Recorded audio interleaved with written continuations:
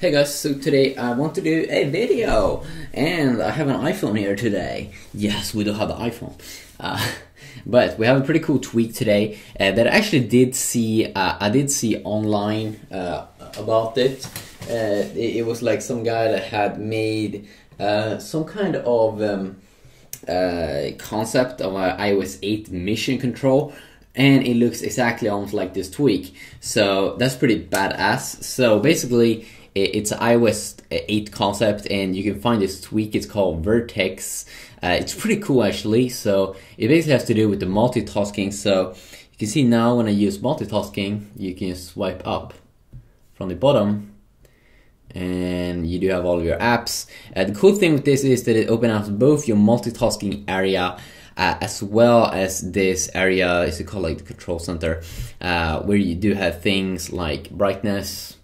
You do have, you can see if you play some hardcore music or something, you can customize the sound, and then also you have these cool tweaks here: do not disturb, cellular data, Bluetooth option, and then we do have auto lock if you want to have that. It's pretty cool. Wait a sec, I wonder if this one works also in this. Let's see here.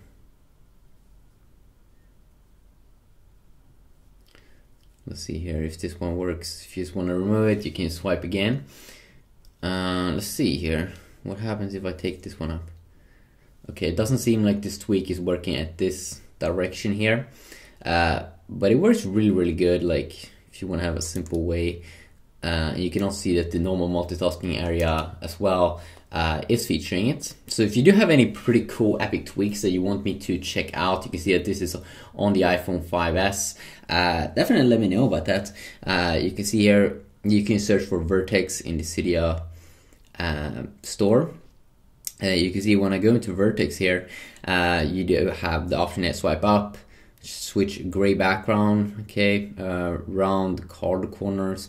You have some toggles here, and yeah, here's pretty cool. You can tweak the toggles that is available, so you have like flashlight, hotspot, location services. If you do know some specific variants that you use, maybe flashlight.